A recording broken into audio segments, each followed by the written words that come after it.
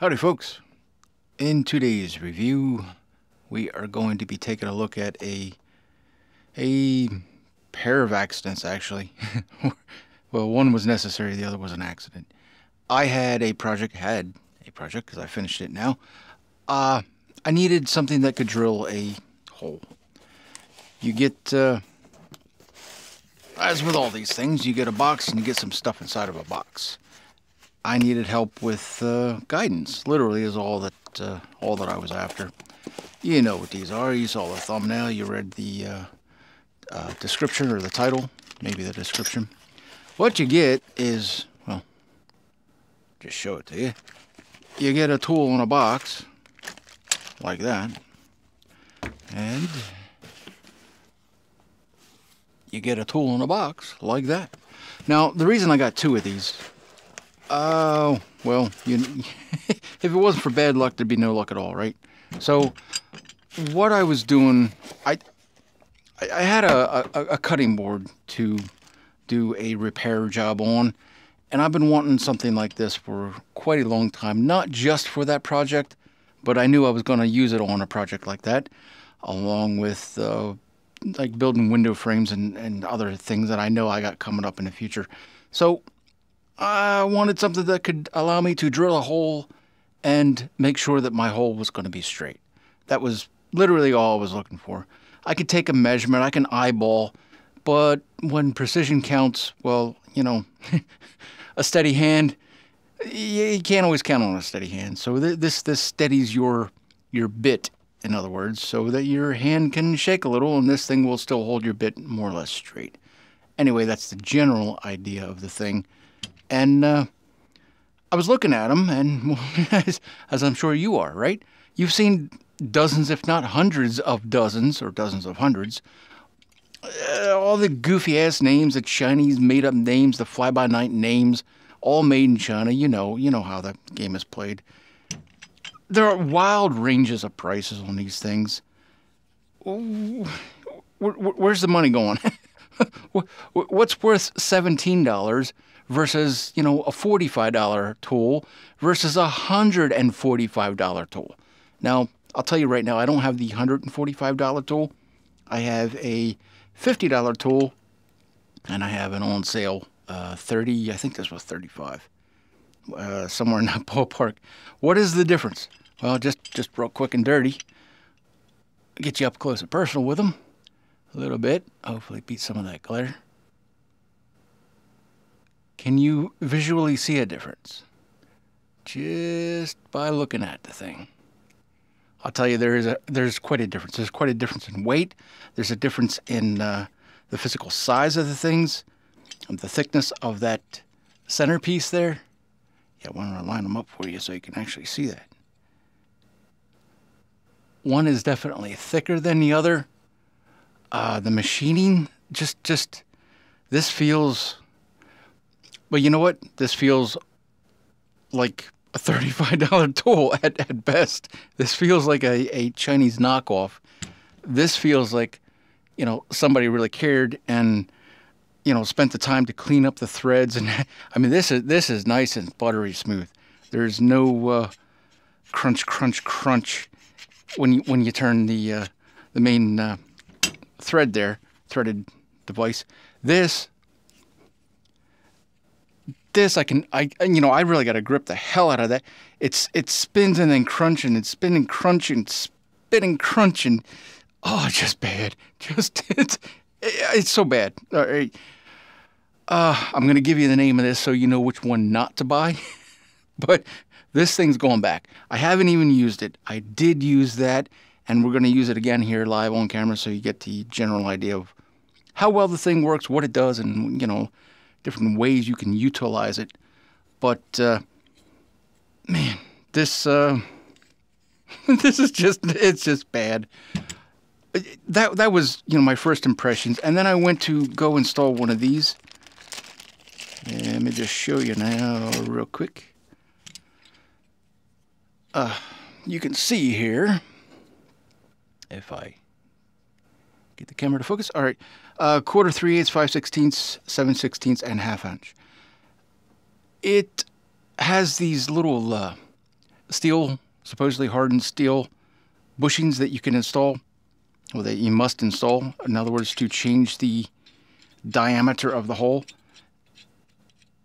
You know what? That one, well, I got a good one this time around. That one actually went in pretty good. I went to screw one into this hole, and my God, was it the crunchiest thing ever.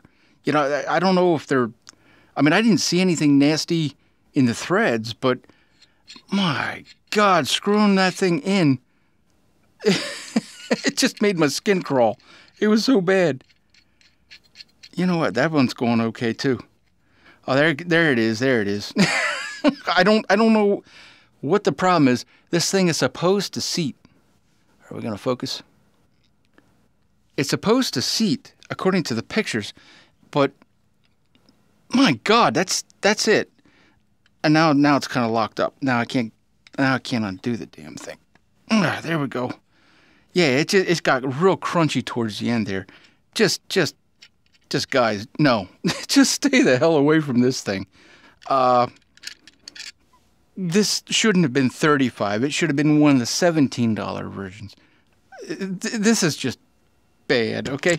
I mean, it comes with, it's hard to argue with what it comes with. You get drill bits and little stopper bushings and whatever, you know, stuff that you can just use regular masking tape for. There's no value in it. If the tool itself is that crappy, you know, the drill bits are going to be, you know, probably the king of crap, honestly. I'm not going to, you know, bother opening the package because that's going back. Let's, well, I show you that to show you this because this is, you know, not worth $35. And in my opinion, I don't know that this is worth $50, but I can send you here, you know, and feel confident that you're going to get some real, you know, honest use out of this thing, some endurance and whatnot. This, yeah, just no. So I'm going to throw this in the, well, I'll put it in the box later. Just focus on this one here. Now, the downside of this, the only downside I can honestly think of, these bushings are not replaceable, and they don't go all the way down. Let's see how we can focus in on that. You can see what I'm talking about there, right? Now, the reason for that is because if they put that steel bushing all the way through, the material that they'd have to hog out of this center aluminum piece here would just, you know, they turn this into a paper thin piece and then it would just break and bend, and that wouldn't work. So, yeah, you can see what's going on there, right? Now, the downside is, and I've already used this, I used a 3/8 one. I think you can see that, right? Hopefully you can see that. The downside is naturally that, you know, where there's not a steel bushing, there's only aluminum. And if you get a hardened steel drill bit, the flutes of a drill bit up against aluminum, you're going to chew the crap out of it. And that's just the end result of that. How long will this last? I don't know. I mean, if you're careful, it probably lasts you a good long time. But I put maybe a dozen holes. I drilled maybe a dozen holes using the 3/8 bit on this one, and I mean I've certainly chewed up the pretty anodized orange color on it. Hopefully that's all coming out for you. But the tool feels good. It is what I would expect for, you know, anything in the $50 range, I guess. Just works. It feels good. It's got these a rubber bumper, you know, and that feels like real rubber to me. So it's non-marring, just, you know, well machined, very nice looking, feels good. You know, this is certainly not a featherweight tool. I'm happy with it overall. I mean, I'm happy with it, but how well does it actually work? So let me set you up here a little different, and we will put it to task. Punch a couple holes and see what it does. All right, real quick then, I took my handy dandy square. I got a 2x3 and a 1x1. And let's just say, willy-nilly you want to, put something like that together just to make a T. So what we're going to do is we'll get our set of little dowels. Here, I'll open this up and I'll show you one. I'm going to use the same 3/8 hole that I've been using because, why wear out a new one just for demonstration purposes? You know what I mean? Anyway, we're going to use these little wooden pegs. I'll put a link to them down in the description as per usual. Make your shopping trip a little easier. Let's start with here. We'll sticker. Oh, got to open up a touch. Hang on 1 second, I'm getting there. Now, let me get this set up a little bit, and then I'll show you what it looks like. There we go. Kinda something, sort of something like that. Are we gonna beat the glare? Boy, I hope you can see. There's a, there's white lines in there. How close can we get in focus? What you want to do is match the, the white line to, something like that, to whatever mark you're going to make, right? And I just eyeballed center. It doesn't matter to me. It was, how should I say? Perpendicular or up and down, vertically. There we go. There's a word for it. Vertically, I had them matched up, but left and right, I did not. So, because I don't care about left or right, I care about, if I put a hole here and everything was even, top and bottom vertically, yes, will I be able to drill a hole here, and have them match up the exact same way as when I made the mark? That is what we're going to find out here. Let's cinch this down real quick. All right, that should be good and tight. Hopefully that's coming out. You can see that. And nothing to do now except make a mess, I guess. Get your handy dandy spinema thing and punch a hole.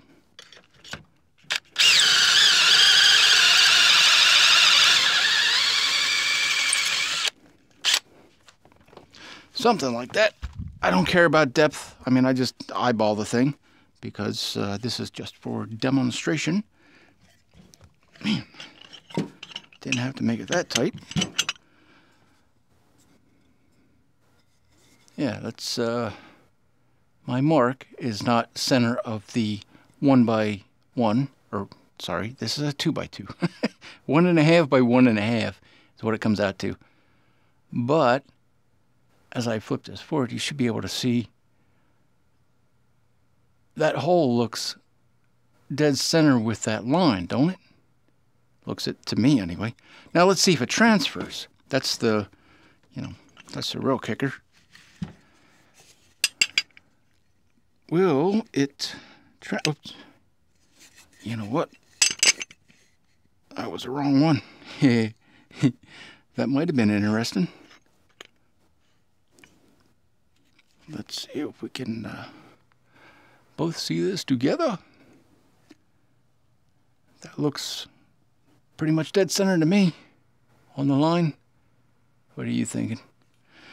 Well, I think that's where we're gonna punch a hole right there. All right, another one. I'm gonna intentionally drill this one shallow because I think I did go a little deep on the other, or on the first hole.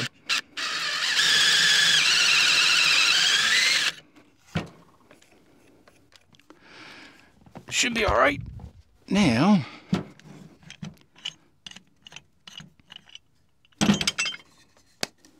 nothing to it except to go stick a plug in it like that, right? And then, well, let's line up the marks. Yeah. All right, let's, hopefully I can keep that without moving, without spinning it, in other words. Hopefully you can see how, that lines up in the fitment. Of course, I picked a nice straight end to drill a hole in. But you see the fitment. You see how even that is. And that's what I was talking about. Width-wise is what I tried to line it up with. Line it up to. Don't move, don't move. And right out of the box, I made no adjustments to the tool. I just, did my best to line it up. And, on this 2 pieces of wood here. Damn it. All right, well, I'll just hold top and bottom. Hopefully you can see what I'm talking about there. That did a really, really good job. And I didn't have to adjust nothing. Some people were complaining, I saw on other tools, or various tools, I should say. These 2 Allen keys here, or the Allen bolts on the back, if you loosen them, then that will allow this center bushing to rotate. And that's not a bushing, that's actually a threaded insert. You spin that to adjust this back plate to, move it in or out. And that's all there is to adjustment if it ever gets out of adjustment. There's really nothing more to her than that. It's a very simple device. The only thing that, kind of puts a question mark in my mind is, that aluminum.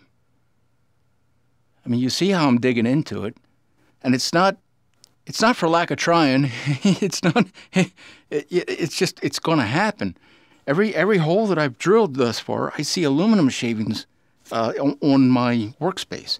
So, yeah, it's not for lack of trying. It's just going to happen, and I don't know how. How will that affect it over time? I don't know. I only imagine it's going to get egged out and get worse over time. And then, as that hole begins to egg out and, oblong, well, then that's going to put more pressure on the steel bushing.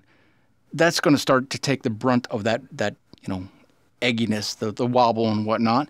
And then that's going to start to wear out. So I don't know which is good, bad, better, or, whatever. At least there's nothing crunchy to screw in here. I don't know how long it's going to last, but as long as it has to, I guess. Now, you can spend easily, $100+ on these things, and I don't think none of them are worth it. But is this worth $50? I don't know. I mean, I wish this was $35. This is worth every dime of a $35 purchase, but if you're going to use it, a few times a year, a couple of projects, a lifetime, then yeah, absolutely. If you're going to be, using it at least once a week, making money with it, that sort of a thing, for a lifetime, yeah, maybe look at something else. But I do like it. I'm very happy with it. I can't think of the name of it off the top of my head, but it is written on the box here. Why don't I just grab it? Netra. There we go. That's the brand name. And after, I think it was 3 days after the thing had arrived to my door, they sent me an email straight from the company, and just doing a follow-up, just checking with me to make sure that I was happy with the product and that they were having some issues with some of their some of the delivery people beating the crap out of their products, is what the email said. And they just wanted to make sure that I was satisfied that it arrived safe and sound, and yes, it did. And I am happy with it. But, I don't know. I don't know where to put it. The nickels, dimes, dollars, and cents. And then, where am I going to rate it on a 0 to 10 scale? I mean, I'm really happy with it overall. It's just, my only complaint, just one, and it's only the fact that, drill bits, the flutes of a drill bit are going to start chewing the crap out of the aluminum there where there is no steel bushing. So that's my only issue. All right, that's what it is. That's what it does. Works great. I like it. I'm very happy with it. I would recommend it, like I said, for the home gamer like myself. I'm not going to be using the thing all the time. So, on a 0 to 10, where would I put it? I'm going to give it a 7. I think it's worth every bit of a 7. For the price. You know, it was about 50 bucks. But, it's definitely a far superior tool to any of the $35 versions of the same thing. So if you're wanting something that's going to last you for a little while at least, definitely start here. I wouldn't even waste your time with the $35 crap, because that stuff, well, you saw. Okay, that's what 35 bucks will get you, that black one. And I'll put a link to it down there just so you know what not to buy. You know, start here and work your way up is what I would say. All right, this is going to wrap this one up, I believe. I'm going to call her quits right there. Hope you liked the video. You know, give me one of these if you did. Give me one of those if you didn't. And do the likes, the subscribe, the bells, the whistles, all that crap. And, hey, we're going to see you next one. Thanks for hanging out, guys, and cheers.